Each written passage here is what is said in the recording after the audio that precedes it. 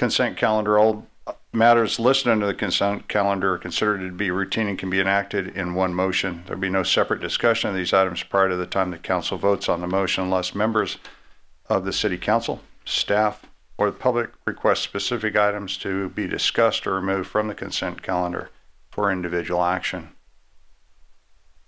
Anyone wanting anything removed?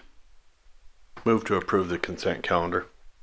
Second that motion. We have a motion and a second. All those in favor signify by saying aye. Aye.